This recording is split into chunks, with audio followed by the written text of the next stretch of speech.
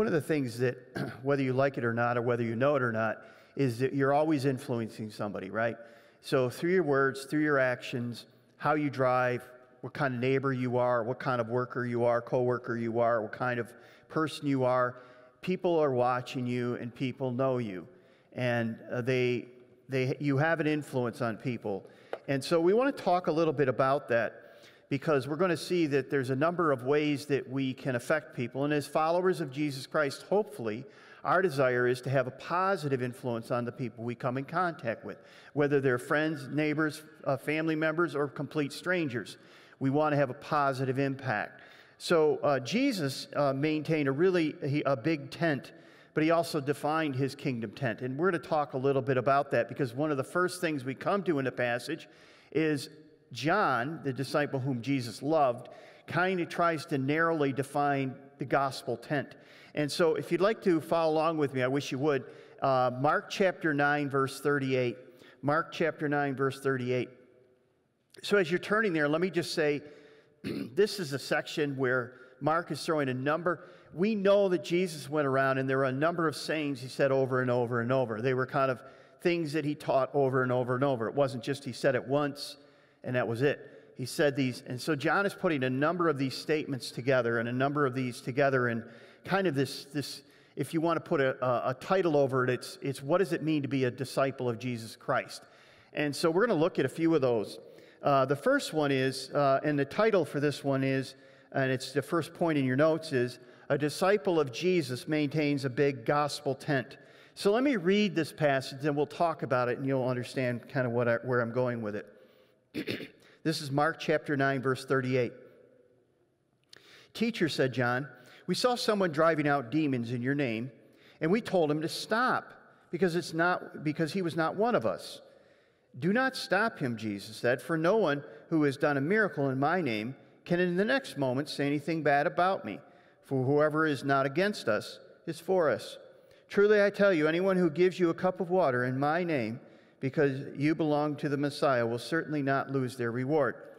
So John tells us there's this man that his disciples catch, and he's casting out demons. And immediately John says, you need to stop. You're not one of us, so stop it, And so it's funny, because we looked, if you remember a few weeks ago, we looked at disciples where they weren't able to cast out a demon. And so here's this guy able to do it. So I don't know if that was part of the issue there, you should be able to do that. We couldn't. But the 12 are developing this sense of entitlement.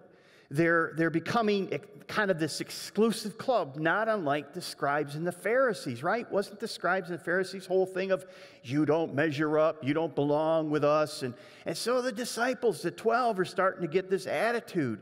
And Jesus says, no, no, no. He says, if they're for us, they're not against us. This is a good thing. So John sees his position as one of entitlement and exclusive rather than a call to service. We talked about the whole service last weekend. And the argument on the road, remember the argument on the road? Well, who's the greatest? I'm the greatest. I'm the greatest. I'm going to sit on the right. I want to sit on the left. And now, so now they're having this, you're not from our club mentality. And so Jesus tells John and the 12 that his tent is bigger than just 12. And, sometimes we don't get that as a faith community. The question is, and here's what I want to talk about just for a minute, because churches have a hard time with this. One of the things that churches take a hit on is, well, there's so many different denominations in churches, I just don't know which one to go to, and they all think they're right. And to a certain extent, there's a level of truth to that. Sometimes we do kind of have an attitude. But John got it wrong. John says, he doesn't belong to our group. And Jesus says, no, no, no, our group is bigger than just what you're viewing. So the question is, Jesus is essentially saying the gospel tent is pretty big. And sometimes churches, sometimes pastors, sometimes people within those churches limit the tent. And the question is, how do we know who's in and how do we know who's out? Well, we do. Jesus has given us a number of examples of knowing who's in and who's out. Who should be in the tent and who shouldn't be in the tent. And it's kind of surprising when you look at it. So that's the first part of what we want to look at. A disciple knows that the gospel tent is big, but it also knows that though many are included in the tent, some are excluded. And so let's look at first of who are outside the tent. Why should somebody be outside the gospel tent? Well, we're told from Scripture, number one, they reject Jesus. They reject Jesus. Jesus said, I'm the way, the truth, and the life. No one comes to the Father except by me. That's an exclusive statement. Jesus is saying is if you don't believe that I'm the only way to God, to my Father in heaven, you're kind of outside the gospel tent. You're no longer in the gospel tent. And you've self-excluded yourself from the gospel tent because that's a non-negotiable. By the way, just those people who reject Jesus may not be in our tent, but they're not our enemies. That's really important for Christians to hear, because sometimes we say, well, they're not in our tent, so they're our enemies, you know. No, they're not. They're just not in our tent. And it's a little different. And other people who are not in our tent are those who preach a different gospel. This is what Paul says in Galatians chapter 1. He says, but even if we or an angel from heaven should preach a gospel other than the one we preach to you, let them be under God's curse. As we have already said, so now we say again, if anyone is preaching you a gospel other than the one you accepted, let him be under God's curse. Now he uses that phrase, under God's curse, twice, and that's the Greek word anathema. It basically just means it's very soft here. It's damned to hell. So Paul is saying, let them be damned to hell, you know. There's no other gospel. So again, Jesus is the only way. Paul says, there's no other gospel. You can't be in the gospel tent if you reject the gospel or you teach another gospel. And I have all these wonderful examples of what is the other gospel, but I don't have time to go there. So I'm not going to. I'm going to continue to go on and try to define who's in and who's outside the tent. Let me give you another one. Those who aren't in the tent, they choose to argue and divide. They choose to argue and divide. Look at what Titus 3:9 says. Paul writes this. He says, avoid foolish controversies and genealogies and arguments and quarrels about the law, because these are unprofitable and useless. And then notice this, because I think churches sometimes allow these folks in the tent, and they ought to just say, you're not happy here. Why don't you go somewhere else? And it's okay to do that. Notice what he says. He says, warn a divisive person once, and then warn them a second time. After that, have nothing to do with them. You may be sure that such people are warped and sinful, and they are self-condemned. So if they choose to, all they want to do is argue and divide and cause dissension, there's a point where you say, you know what? Maybe you shouldn't be in the tent. It's not all about raising, differences and fighting and arguing over minuscule, little, insignificant, not important points. Let me give you one more reason, or one more group that aren't. People who we shouldn't, if we're going to have this gospel tent, they have to believe Jesus is the only way. They can't preach a different gospel. They can't get tied up in these arguments about these minor things and be divisive and all the time. Even when they're warned, hey, knock it off, and they keep doing it, there's a point where you say, why don't you go somewhere else? Because causing discord among the brothers is not one of the things that God says, oh, that's good. But there's one other one. They allow high-handed sin. Look at what Paul writes in Corinthians. He says, I wrote you in my letter not to associate with sexually immoral people. Not at all meaning the people of this world who are immoral, or greedy, or swindlers, or idolaters. Now notice what he's saying there is very important, because what we do is say, okay, I shouldn't be with immoral people, and so I should have this Christian cocoon that I crawl into so that all my friends are not immoral, and I should never have contact with immoral people, and that's not what he says. Notice he puts that disclaimer there. He says, not meaning the people of this world who are immoral or greedy or swindlers or idolaters. He's talking about immoral people within church community. He says, don't allow immorality in the gospel tent. Don't allow it. Because that's what was happening in the church at Corinth. He says this, in that case, you would have to leave this world. But now I'm writing that you must not associate with anyone who claims to be a brother or sister, a Christian, but is sexually immoral or greedy, an idolater or slanderer, a drunkard or swindler. Don't even eat with such people. In other words, he says it's okay to say you're not part of the tent because you're not living the life, you're not showing any desire to live the life that's honoring to Jesus Christ. No, he's talking about those who are within the church community who are living immoral lives. And he's saying that you should not allow that person to go on unabated in their behavior. So that's who's not in the tent, okay? Pretty clear. Well, who is in the tent? Who is in the tent? Now, this may be surprising to you because sometimes we see people that I'm going to describe next, and you say, well, I don't think they should be in the tent. And Jesus says, no, they're in the tent. Well, who should be inside the tent? Well, number one, they may get their politics wrong. They may be of the other party. Look at what Matthew, it's kind of an innocuous verse. It's just one verse. And we read through it as you're reading through the Bible or reading through a passage. We don't even think about it. But there's something deeper going on here. Matthew chapter 10, verse 3. He's listing the disciples. Philip and Bartholomew, Thomas and Matthew the tax collector. Now notice, he does that. The other ones, he's just given their names. Matthew, he says, the tax collector. There's a reason why he's doing it. So hang on for a minute. James, the son of Alphaeus and Thaddeus. Simon the Zealot. There's a title again, right? Catch that. And Judas Iscariot. Do you notice there's only two guys that he gives a title? He says Matthew the tax collector and Simon the Zealot. Okay, the tax collector would be for who? Rome. He would be working for Rome. Basically, he would be collecting taxes for the Roman government. And he would be seen by most Jewish people as kind of the enemy. Kind of not the, and they were known as swindlers, and they would collect too much tax, and there were things that there's a shady stuff going on there. Okay, now you have Simon the Zealot. Well, who is Simon the Zealot? You know that part of the Bible? Some Bibles have these books called the Maccabees. The Maccabees were the Zealots, and they basically were the freedom fighters for the Jewish people, and they would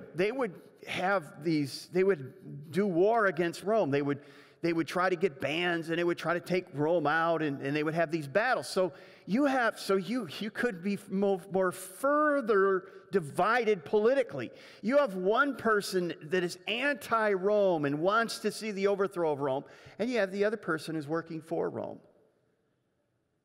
They're on different sides of the aisle. Here's the thing. They're on the same team, though. They were Jesus' disciples.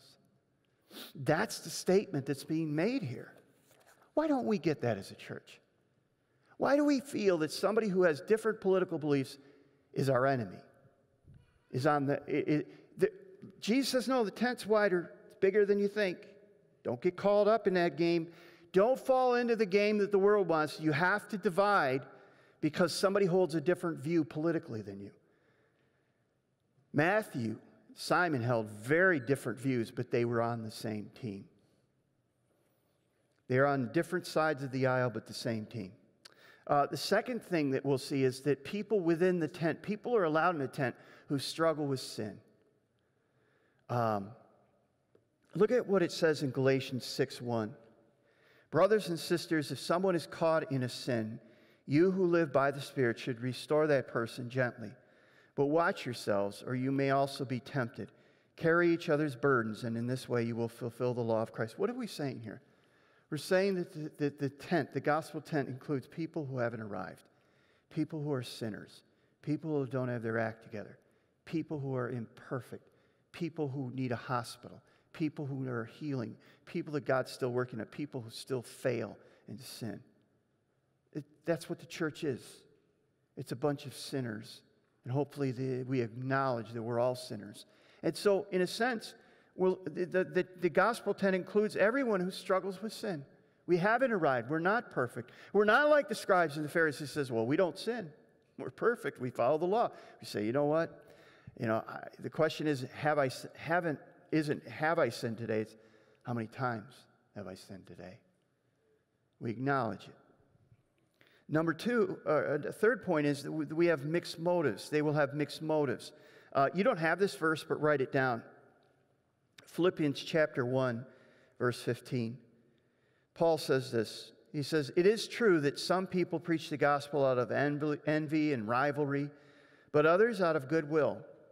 The latter do so out of love, knowing that I am put here for the defense of the gospel. The former preach Christ out of selfish ambition, not sincerely, supposing that they can stir up trouble for me while I am in chains.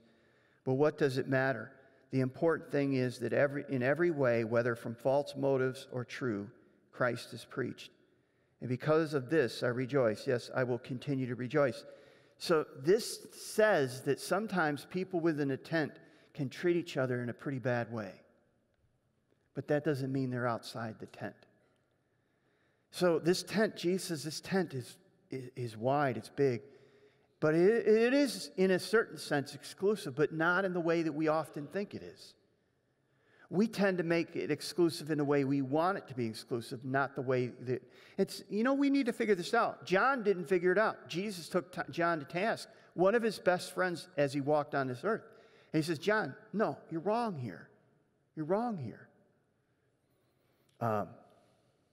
So that's the first thing we want to look at. So what does the disciple do? The disciple understands what that gospel tent is all about, that it's much bigger than you think, and that it includes many more people than you think. But there are some that are excluded, and they're excluded because of their behavior and because of their beliefs.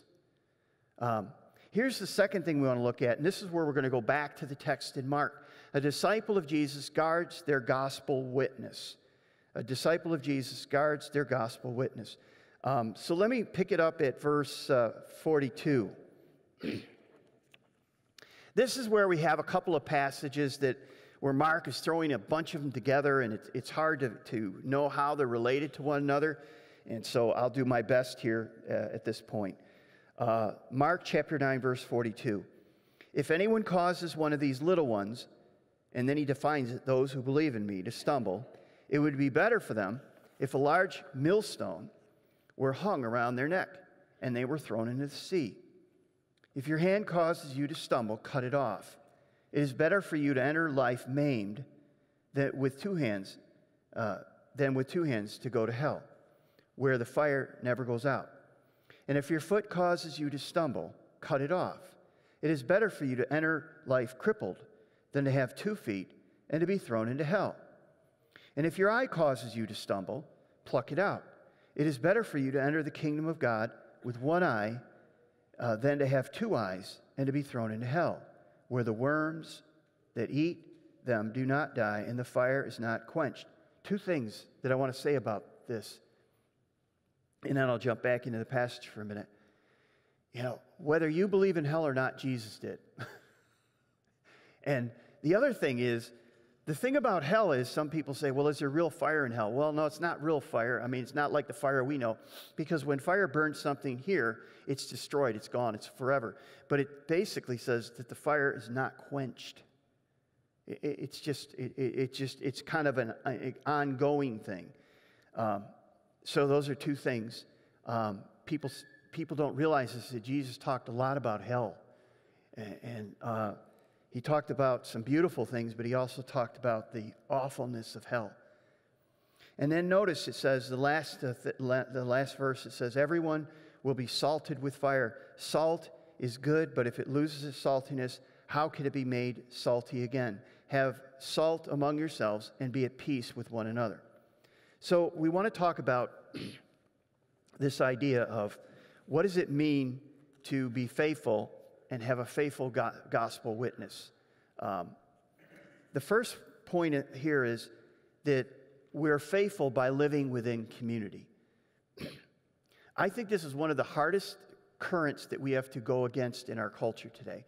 We live in a very individualistic, me-first, introspective, selfish culture where my needs, my happiness, my joy, all those things come first before everyone else. And my actions, whether they affect others, is secondary to what my happiness. This is very different than many cultures in our world. There are many cultures that are community-based cultures that your actions, the first thing you would think about is how will this affect the community? We in America, in Christianity in America, we don't think that way. We're not wired that way. But we need to understand that as part of being part of the church, being a disciple of Jesus Christ, that we are not one, we are many. That we begin seeing we're connected, that our actions do affect others, that we must be cognizant that we are a body, we are a building, we are a community, that our actions are not our own. And Jesus says, if you cause one of these little ones to stumble by your behavior, it would be better for you to have a millstone tied around your neck. In other words, Jesus is saying, this is a very serious thing. You cannot just go about your life as business as usual and not understand that your life has an effect on other people. If you cause and these little ones, I think what Jesus is referring to is believers who are less mature. And if you cause them to stumble, that's a very serious thing because you're part of community. And this is a theme all through the New Testament. Let me give you a couple of verses on this. First, Romans chapter 14. Let me read these verses. Paul writes this, "So then each of us will give an account of ourselves to God. Therefore, let us stop passing judgment on one another. Instead, make up your mind not to put a stumbling block or an obstacle in the way of a brother or sister. So whatever you believe about these things, keep them between yourself and God. Blessed is the one who does not condemn himself by what he approves, but whoever has doubts is condemned if they eat, because their eating is not from faith, and everything that does not come from faith is sin." So what Paul's talking about, and I don't have time to go there, is he's talking about eating meat that has been offered to idols. So there was a big controversy in the early church of when a Christian, many of these people have come out of these cults where they would offer the meat on the altar to the gods, and then they would sell the meat in the marketplace. And so some Christians would be able to go to the marketplace and buy the meat and eat it because they said, well, I don't believe in those gods and the meat's good. I'm just going to take it home and I'm going to eat it. And they had the freedom to make that choice. But there were others that came out of the tradition where the meat was offered up, and it was there was a spiritual connection. It was like they came out of it, and they were like creeped out by that. And they just thought you shouldn't even touch that meat. You should have nothing to do with it. And so some Christians had the freedom to do it, and others didn't. And what Paul is saying here is, if you're one of those Christians that can eat that meat and you don't have any issues with it, it's okay. You go ahead and eat that meat. But do not flaunt your freedom in the face of those who struggle with that. That's not nice, and it's not fair, and it's not loving to that weaker brother. And that's what he's referring to. So, we don't have that today. We don't have that application. If you go to 1 Corinthians chapter 8, and you can write this down, verses 9 through 11, he says this. He says, "Be careful, however, that the exercise of your rights does not become a stumbling block for the weak.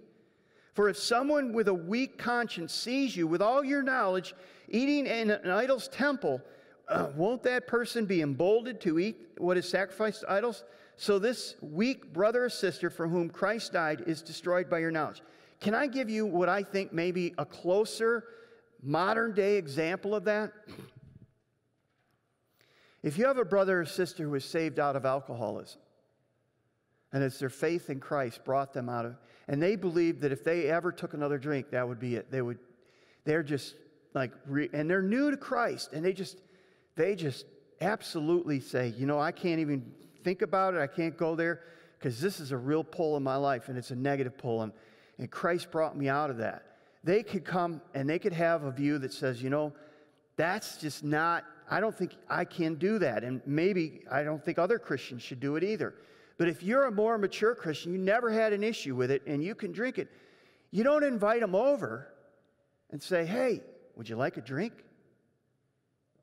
You'd be sensitive and you say, maybe we shouldn't drink wine or we shouldn't have alcohol at our meal today. Maybe we should take into account that this is a brother or sister that's struggling in this area, and we're just not going to put it in their face. That's kind of what he's talking about. And so a disciple is sensitive. They don't want to be a stumbling block to Christians who haven't arrived. There's other ways that we can do that, though, and kind of surprising. Paul writes this in Ephesians chapter 6 and verse 4. Fathers, do not exasperate your children. Instead, bring them up in the training and instruction of the Lord. Do you realize that as a parent, you can be a stumbling block for your children by teaching them things that are wrong? And, some of you are raised in Christian homes through guilt. And guilt's a great motivator. You can make people feel guilty and get them to do just about anything. That's why when you come on the weekends here, probably you're not going to walk out thinking, well, he made me feel really guilty this weekend. Well, I could turn up the guilt dial, but frankly, I'd rather have the Holy Spirit convict you, because that is really more to your soul and your heart than guilt. Guilt only lasts a little while. What I'm saying here is that as parents, we need to be careful that we're not putting stumbling blocks down for our children and how we raise them. And I think there's two stumbling blocks that parents make with their kids. And it's true today as it was when we were raising our kids. Number one, you set up too many boundaries. There's a boundary for everything. You can't do this, you can't do this, you can't do this, you can't do this. So it's like the kid needs basically a binder of rules of what is appropriate and what isn't appropriate. That could cause that child to be just like. The other is the opposite. And the opposite is, we have no rules around here. You figure it out as you go along. You want to go to school? You want to go to church? Yeah, if you want to go, we'll go. If you don't want to go, we won't go. And it's funny to me how some parents say, well, we want you to go to school, and we want you to go to, class, and we want you to, get involved in extracurricular. But if you decide not to be part of the church community, well, that's okay. Or other, lenient rules. I think where we get into the problem here is we are a stumbling block in a sense that we don't set reasonable, loving, thoughtful boundaries for our kids. And those change as kids get older, right? You need to have more when they get younger, and as they get older, we always said, with more freedom comes more responsibility. If you violate your freedom, you lose. If you violate your freedom, we have to take more responsibility away from you, and you get less freedom. But you can do that. Here's another one. This is Proverbs 27:5. It is better is open rebuke than hidden love. Sometimes we don't do a person any favors because things that need to be said to people that we have close relationships to, we just don't say it. We don't discuss it with them. We don't say, hey, here's what I'm seeing. Tell me if I'm wrong here. I care about you, but I see you going down this path, or I see these decisions, and I just want you to know that I'm concerned about it. I hear you saying these words of anger and hate, or I see you, these words of fear and worry and anxiety. What's going on there? And instead of saying something because you say, well, I just don't want to go through the conflict of it. See, that's what it means to be a family member. That's what it means to be part of the church, is that we said, I want to be a stumbling block. But you could be a stumbling block by not calling people out on their behavior. And again, that has to be done in a loving, a relationship that is going on. Let me give you another one. Another example of what it means to be a disciple.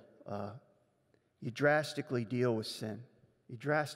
And that's the part where he talks about amputation.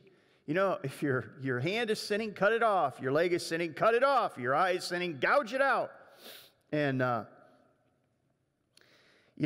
it's interesting to me that nowadays, and this hasn't changed that much, that there are times where a doctor will, and you have family members and friends that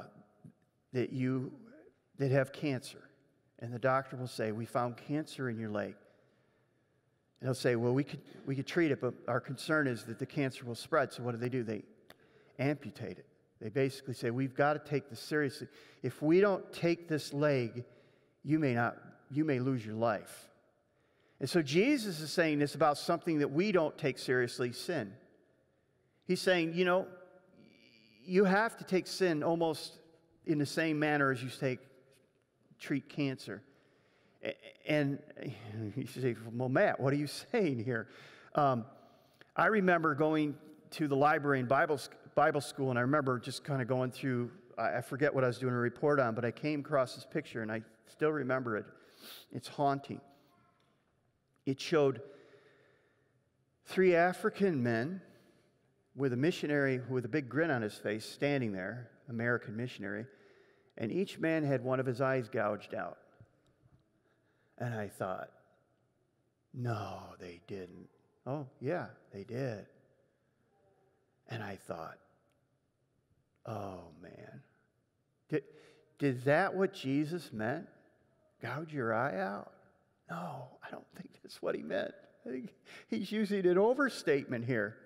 But what he is saying is that playing around with sin can destroy your life if you don't deal with it quickly and completely. And as a disciple of Jesus Christ, I am absolutely convinced that we play with sin too much. We think that we can play around with it and it won't hurt us. We won't get hurt by it. But not only does it hurt us, it hurts the people around us. And we're seeing examples of that all around us. Here's another trait. We actively love others. Jesus said this in John chapter 13, verse 34. A new commandment I give you, love one another as I have loved you, so you must love one another. By this everyone will know that you are my disciples if you love one another. So there you have it. Another trait, and this is probably the most powerful one, that when we're in this gospel tent, one of the traits isn't what do we believe or what do we not believe, which those are important. But more importantly, the first thing that should radiate from within the tent is that we have a deep concern, care, and love for one another. And that we show it in our words and our deeds towards one another. Let me give you another trait. By relentlessly pursuing holiness. Now, the pursuit of holiness today has become almost an exercise in checking off boxes. Have I had my morning devotions? Have I prayed? Have I read my Bible? Am I journaling? And this is all very personal. This is all very private. This is about me and God, and this is how holiness plays out. But here's the problem with that. All of these important pursuits, and they are important, personal time with God and reading your Bible and prayer and just spending time with God, that's absolutely necessary.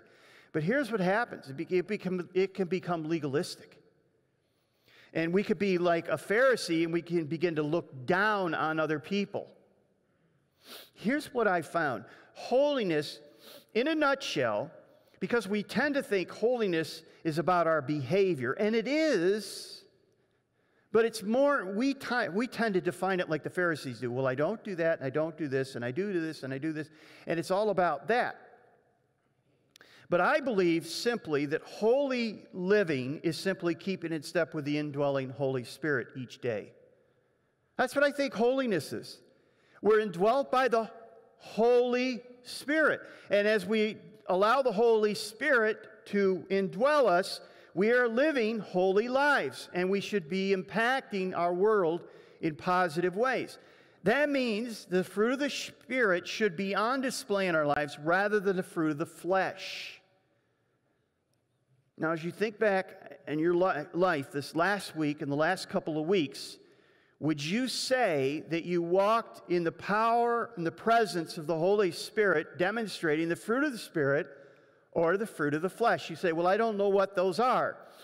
Well, you have the verses because I gave them to you. Galatians chapter 5. Let me read them to you right now.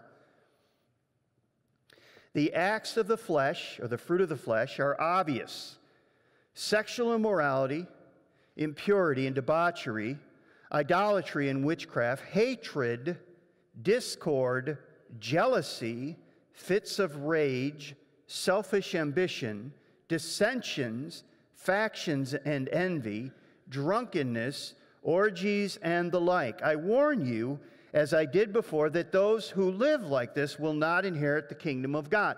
What he's saying here is this is the characterization of your life on an ongoing basis. You ought to say, does the Spirit of God even dwell within me?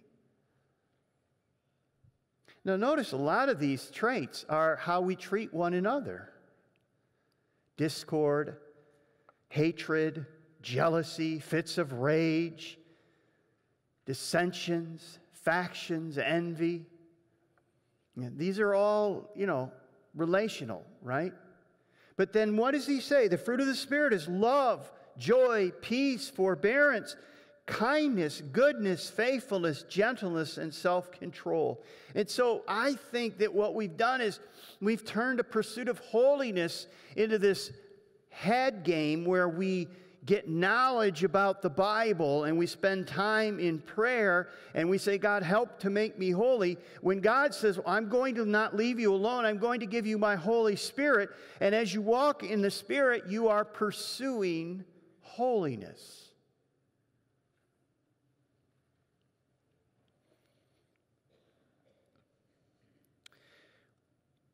Disciples of Jesus Christ maintain their gospel witness. That's the next point. So he talks about this idea of salt. And in that day, salt was used to preserve things. It was used to push back decay. In a way, we're called to be a positive influence in our culture, in our world. We're to be salt and light. We're called to push back the darkness and show the distinctiveness of his kingdom. Jesus speaks of this in the Sermon on the Mount. Like I said, Jesus talked about this a number of times, and Mark is mentioning the salt aspect of it. But Jesus said this in the Sermon on the Mount. And he says, you are the salt of the earth, but if the salt loses its saltiness, how can it be made salty again? It's no longer good for anything except to be thrown out and trampled underfoot. You are the light of the world. A town built on a hill cannot be hidden. Neither do people light a lamp and put it under a bowl. Instead, they put it on a stand and it gives light to everyone in the house. In the same way, let your light shine before others, that they may see your good works and glorify your Father in heaven. I love the way that goes. They see your good works. They don't glorify you. They glorify your Father in heaven. They must say, well, I know you. There's only one way that you could be doing this. It must be God, so praise God. So how are we doing? A disciple of Jesus maintains a big gospel tent, and a disciple of Jesus guards their gospel witness. What is it in your life that as we've looked through those points, you would say, this is an area this weekend that I need to deal with? This is an area that the Spirit of God is telling me you need to either start doing something about it or stop doing something. There's plenty of room for each one of us to say, what is it that we need to change? And so I will pray in a moment that the Holy Spirit would reveal that to your heart, and you'll take the Word of God, and it'll make a difference. James says the Word of God can reflect things that are true in your life, and your job is to say, that's true, now what am I going to do about it? Am I just going to say, oh, okay, and walk away and forget, or am I going to remember and do something? Time will tell. Let me tell you where we're going next weekend. Next weekend, we're going to talk about a very controversial topic. within the church. And the question that we're going to look at is divorce ever permissible with Jesus? That's where we're going to go in Mark chapter 10 next weekend. Let me pray with you right now. So, Father, help us. Help us to be the disciples you've called us to be. Help us to understand that the tent is bigger than we often make it, and that we often exclude people that should be in the tent, and we don't exclude the people that should be not in the tent. Help us to look at just a few of the things that we've examined this weekend. Help us not to be a stumbling block for little ones. Help us to take our sin seriously, not to toy with it or play with it, but to deal with it very quickly and severely and openly. Help us to be salt to a world that is becoming darker. Help us to be a light so that others see the Spirit of God within us and glorify our Father in heaven. May that be true in our lives more and more, day by day, week by week, month by month, Father. We pray and ask in Jesus' name. Amen.